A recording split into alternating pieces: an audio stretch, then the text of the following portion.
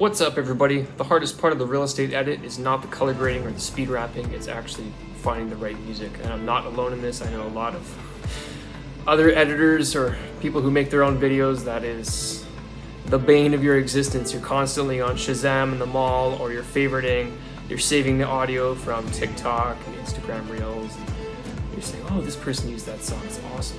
So a site that I've been using that's solved a big part of this issue is audio.com. They have an original section which they have a bunch of great artists and the right tempo for real estate edits. Probably my favorite artist on there is Liam Back.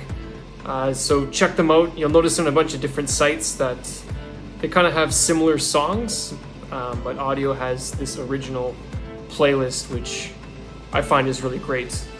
All right, I'll see you guys in the next one.